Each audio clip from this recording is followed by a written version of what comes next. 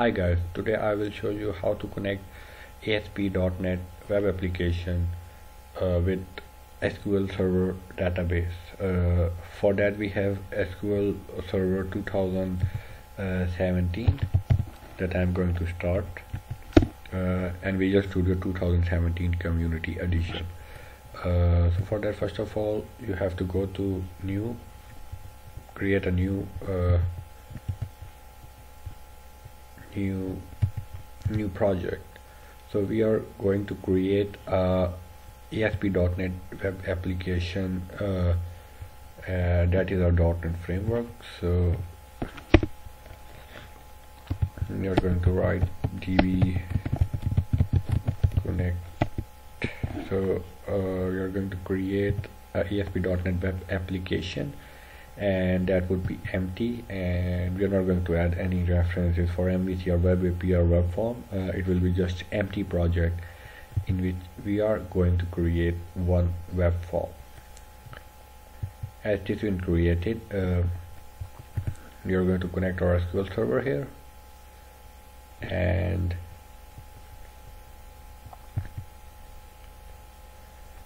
we will create a new database.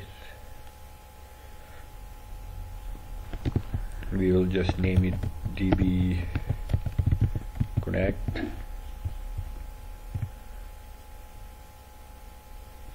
So we have a new database here. Now we have to add a table to this database. We are going to just click on the table, and we will have this this thing. So we are going to add some column names. We can add test1.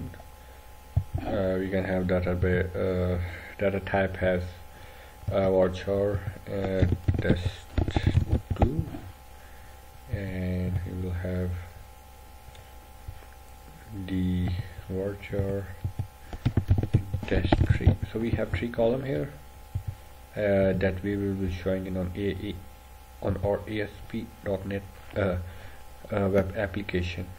So we have these three columns. We are going to save this table as db connect underscore table. So we have our table now, and okay, as we are creating our table, we are going to our web application. This is our web application project. Right click on the project, that db connect that I have created, and add a web form, and we will name it as db connect underscore web form. Okay, I'm going to tell you that we are going to drag and drop we are not going to write the connection string. We are just going to do it from the toolbar in the data tab. First of all, we will open the design menu. Okay, we'll go to SQL Server, and we have our table saved here. We'll refresh it, and we have this table db connect underscore table. So right click on it and edit top 200 rows. Now just add random data into the table and the column test1, test2 that we are going to show in our web application. So we have this random data. We are going to do that. Now we have the random data in our table. We have a database, we have a table. Now we are going to connect it in our web form. How we are going to do it? We have to go into toolbox. We have to from the data tab we have to select SQL data source. We will drag and drop it here in our design section, and then we are going to configure data source. Now we are going to make a connection, so we are going to write a new connection, and in server name, going to your SQL Server, right click, new database.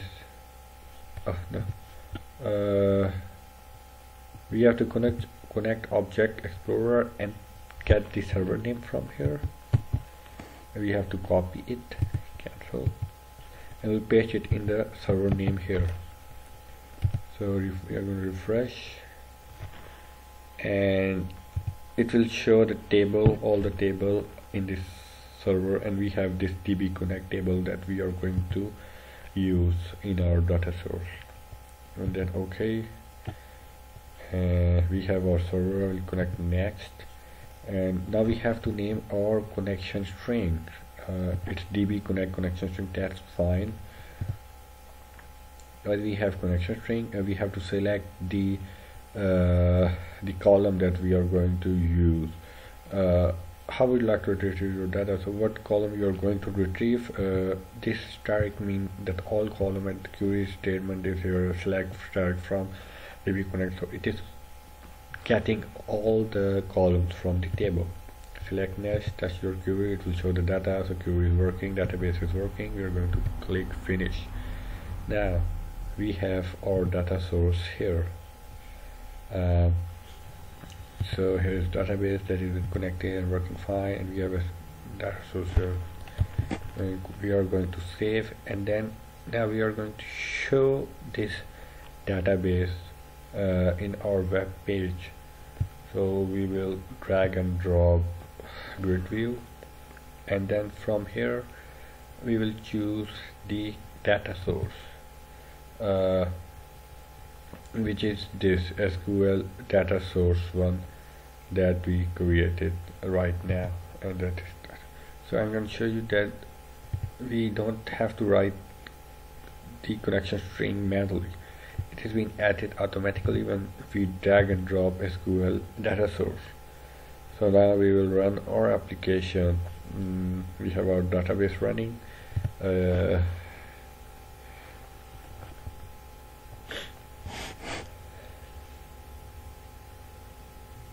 Okay, now it's taking some time.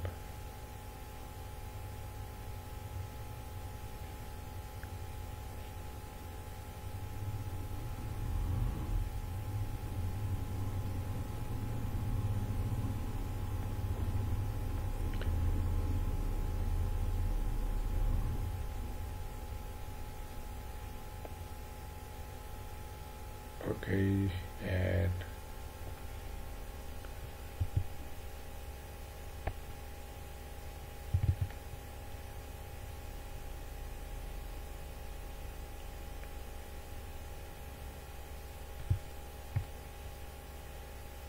this is taking a lot of time. Okay, here it's our table. So here is a grid view of the table. So it's quite easy. That we just have to drop the SQL data source, drag and drop the SQL data source into the view, and then we just have to add grid view to that. So this is how we connect the database with SQL Server 2017, and we have SQL Server 2017 and also Visual Studio 2017. Thank you for today. Have a nice day.